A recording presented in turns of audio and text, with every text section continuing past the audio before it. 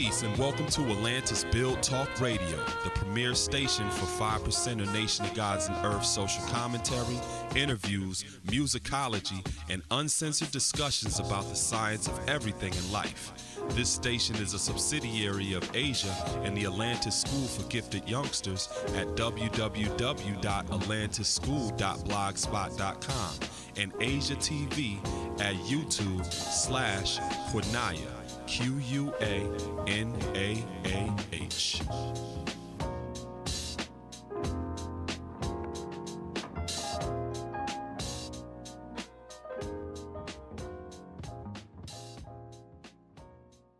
Peace and welcome to another edition of Atlantis Build Talk Radio. I'm your host, SaladinAllah. And in today's episode, I wanted to follow up on a question that I received via email from one of my listening audience members that wanted me to expound on a couple of degrees in our 1 to 40s and to show the correlation in those two lessons. Those 2 degrees are the 8th degree and the 13th degree in the 1 to 40s.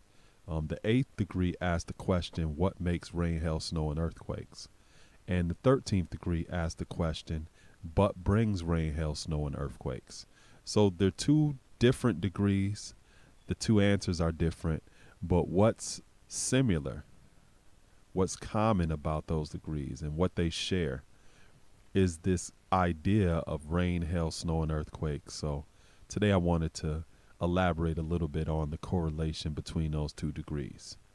Now the build degree, or the 8th degree, again, it asks the question, what makes rain, hail, snow, and earthquakes?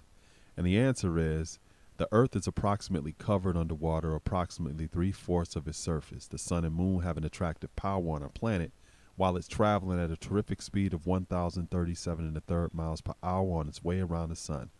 The sun draws this water up into the earth's rotation, which is called gravitation, in a fine mist which the naked eye can hardly detect. As this mist ascends higher and increases with other forms of mist in a different current of the atmosphere, she then becomes heavier than gravitation, then distills back to the planet in the form of drops of water or drops of ice, depending on how heavy the mist was and which current of the air it was in. There are some layers of currents real cold and warm, others very swift and changeable. When this mist strikes a cold current, it becomes solid ice in small round drops and forms, or in a light fluffy form, which is called snow. This water is never drawn above 6 miles from the Earth's surface by the sun and the moon. The reason that it rains back onto our planet is because this water cannot get out of the Earth's atmosphere with its high speed of rotating makes it impossible.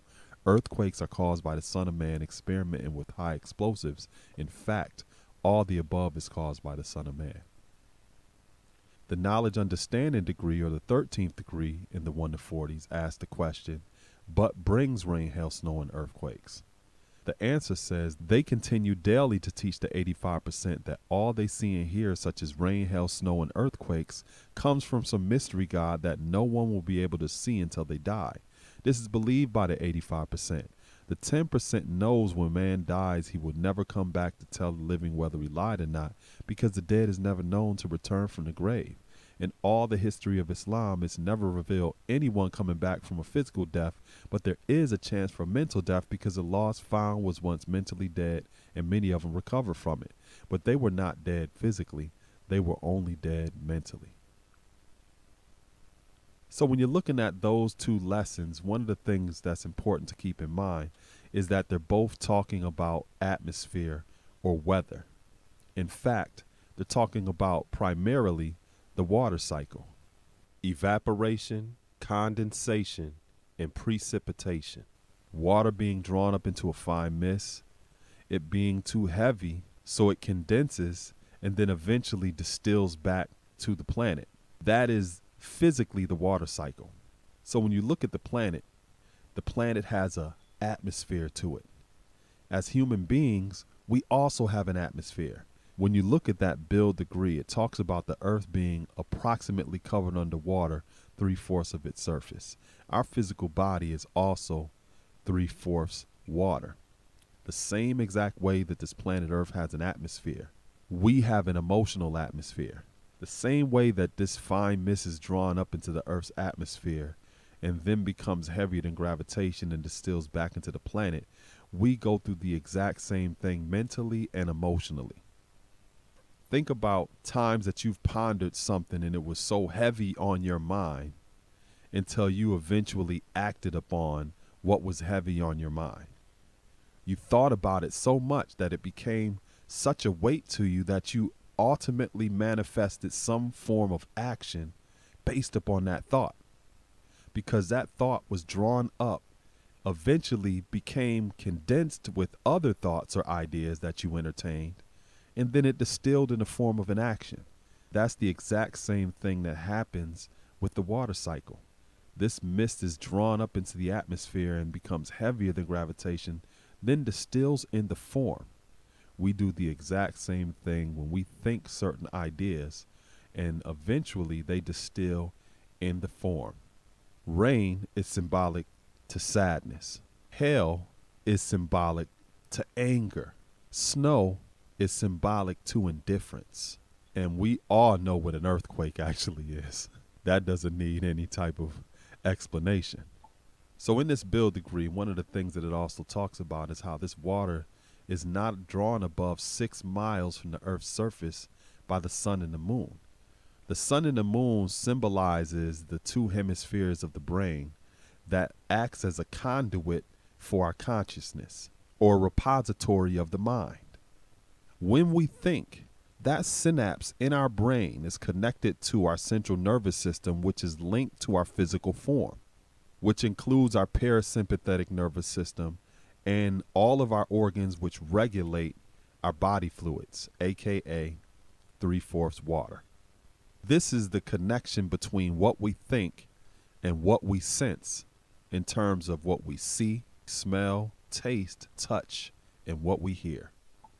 In a sensory perspective, how we attend this world is then again rerouted to our brain through our central nervous system and reinterpreted. That water cycle, which takes place externally, symbolically takes place internally as well. That's why it's very important to guard our thoughts, because every thought that we entertain eventually is drawn up into a fine mist, increased with other forms of thoughts or fine mists in different currents of the atmosphere, depending upon the weight of that thought, how much we ponder, how many other ideas that we combine with that thought is going to determine if it distills in the form. Think about something that you desired and eventually obtained. How much thought you actually put into that. How many scenarios that you envisioned around what you desired.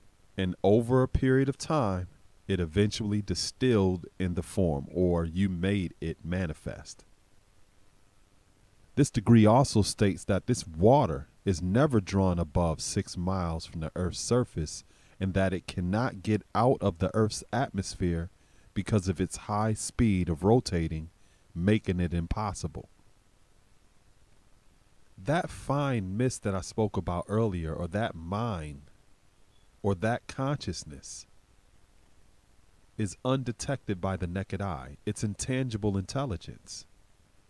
Water is tangible. It's something that you can observe. It's within the realm of the senses. The same thing with hail as well as snow. That fine mist that the naked eye can hardly detect, it is above the atmosphere. It is above the physicality or the form. When we are in our emotions, we are in the form, meaning the mind does not rise above that form if we are in our emotions. The gravitational pull of the senses makes us distill back in that form of either sadness, anger, or indifference. And if we're really out of control, we cause earthquakes. That is one of the reasons why we've always practiced various different techniques such as fasting, meditation, yoga, martial arts, all of these and other various different techniques or forms that disciplines the mind to rise above the matter, for us to be able to learn self-regulation, because we understood over time and through trial and error that this water does not rise above 6 miles from the earth's surface. It does not rise above the form when we are in our emotions. So we had to learn forms of emotional intelligence, ways to discipline ourselves so that we can master the matter with mind. Now, this is all in the build degree. When you get to the knowledge understanding degree, or the 13th degree, it says, but brings rain, hail, snow, and earthquakes. We just discussed what makes it. It's the mind, it's the consciousness. And we have to be disciplined enough to master the matter with mind. The knowledge understanding degree says, but brings rain, hail, snow, and earthquakes. So in other words, but means in addition to or aside from. But is also seen as an excuse. What it does is it nullifies the statement that you made prior to that. That'd be like one of my 6th grade students saying, oh, I was going to do my homework, but I ended up going outside and hanging out with my friends. You just nullified the fact that you were supposed to do your homework. So but can also be seen as an excuse. But in this context, we're talking about but in the form of in addition to or aside from. So in other words, yeah, we know what makes rain, hail, snow, and earthquakes. Yet aside from that, but brings rain, hail, snow, and earthquakes. Making something is entirely different than bringing it. The first segment of that degree, the knowledge understanding degree, says they continue daily to teach the 85% that all they see and hear, such as rain, hail, snow, and earthquakes, comes from some mystery God that no one will be able to see until they die. This is believed by the 85%.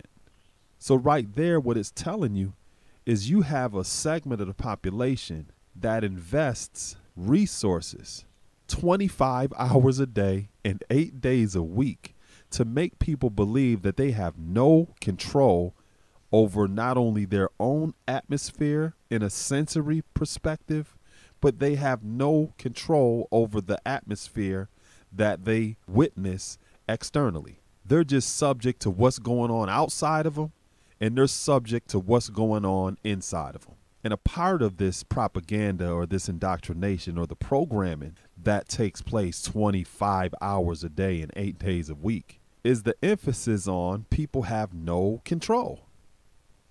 So instead of people learning some of the classical or indigenous traditions of fasting and martial arts or yoga or meditation, people just go to a doctor and they prescribe them a pill so that they can be put into a chemical straitjacket.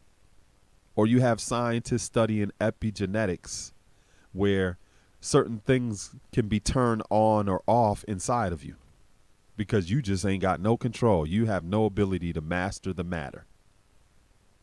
You are totally subjected to everything that's happening outside of you and everything that is being programmed to happen inside of you. So we're constantly being bombarded with this propaganda, and we're constantly being subjected to this notion that we are not masters of our own destiny.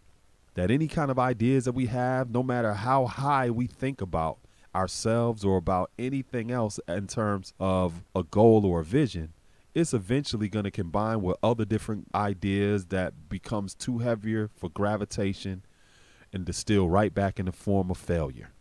People go through it every single day.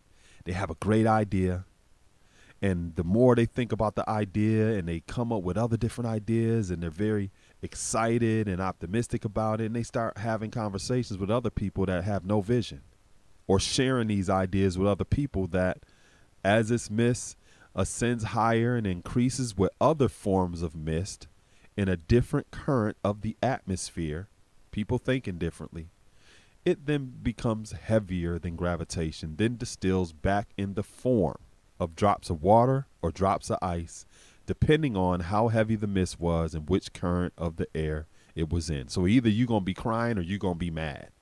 This is a constant process that we go through every single day. 25 hours a day, 8 days a week. And this is believed by most people.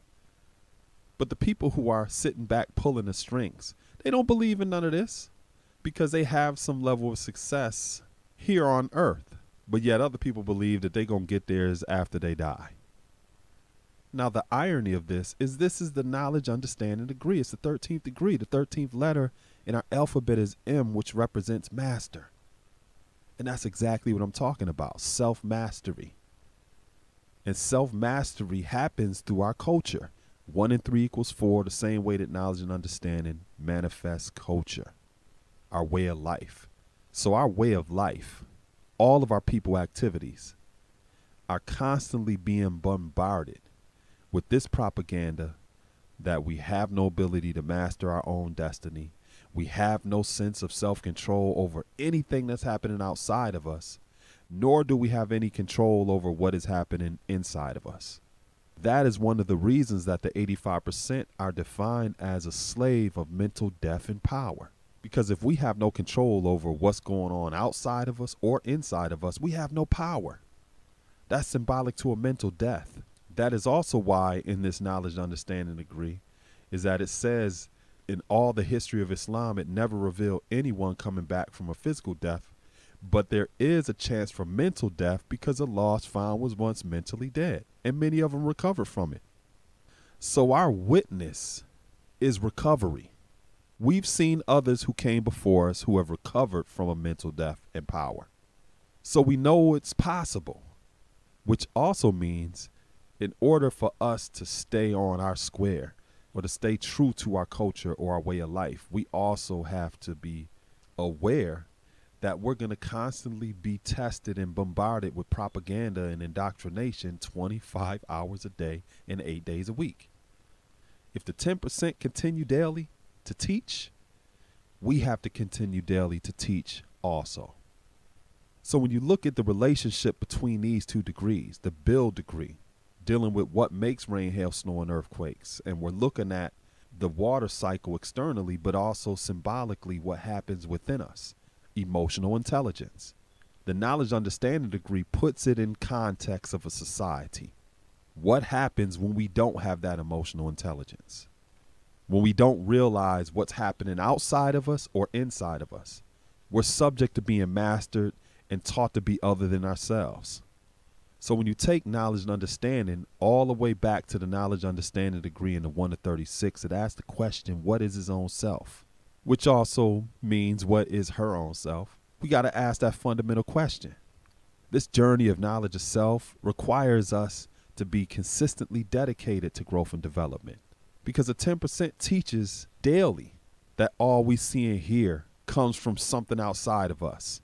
So what that also implies is at a very early age, a part of the wrong foods that we've been taught is the blame game, where we're taught to not take responsibility for our own destiny. That doesn't mean that we don't hold others accountable for being distractions or striving to undermine the things that we're doing. When we believe or think that something is happening outside of us, then that gives us an excuse in terms of not taking responsibility. We can play the blame somebody else game. We see it all of the time with people who are very religious. The devil did it.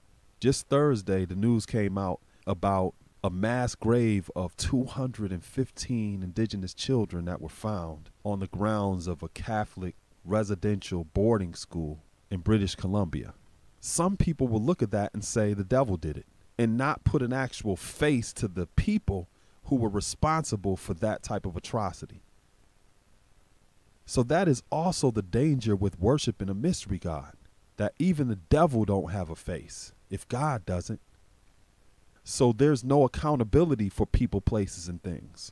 Ultimately, it's either some mysterious entity that caused good to happen or some mysterious entity that caused bad to happen. It's never us.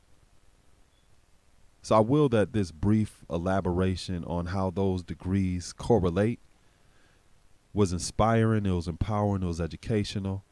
And my brother who reached out to me, I will that this gave you some more clarity on how I'm looking at those degrees and how they relate to our everyday life. Again, for those of you who want me to expound on any other different degrees, don't hesitate to send me an email at atlantisbuild@gmail.com.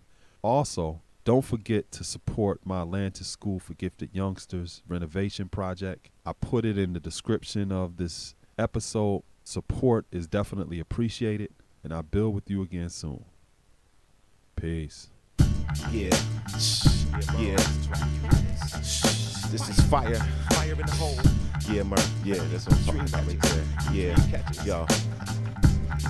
Yo, peep my story through a looking glass. My words surpass a class in music. I see prophets betrayed by Judas. Give up the blueprint you sent for the foolish. Branch the weapons of contraception. Those are perception in 4 directions. The seed of the soul I hold like black gold. We out of control on blocks. Cats gunned down in front of corner stores and barber shops. No different than Biggie and Tupac. The world stops to watch them. Yo, I spoke to Malcolm and they shot him. I spoke to Martin and they shot him. In cities similar to Sodom, I see strange fruit. Bearing guns from the roof. Snipers shoot, but I seek the truth. In the chaos of God's order, I flee to see the Canadian border. But if you ask me, the 5th prophet fulfilled prophecy, so the seas can breathe and shit light across the seas. Cause we like dream catchers and they glad they met us. We dream catchers and they glad they met us. Yeah, cause you know I got to rock this track for you. Cause you know I will. We dream catchers, yeah. We dream catchers, we dream catchers. Got to rock this track for you. Cause you know I will. We dream catchers, yeah. We dream catchers, yeah. Yo, I was betrayed by a kiss on Black Sabbath. I walked through Nazareth. A carpenter, they played the monitor. A prophet whose skin's darker than what they witnessed. And engraved images raised from Kimmich. Among Masons, Atlanteans with faces like Haitians. I remember places where books was taken. African, Dominican, Jamaican. My patient grows thin. Venomous snakes, they walk with men. Cain, if you listening, I arose again a musician. In a white robe, we strolled through the trials of Job. Bearing a black rose, I'm froze, seeing the future in my presence. We dream catchers, unsealed letters, they glad they met us. The chosen walk with us and talk with us. Yeah, we dream catchers. We got to rock this track for you. Cause you know I will. We dream catchers, yeah. We dream catchers, we dream catchers.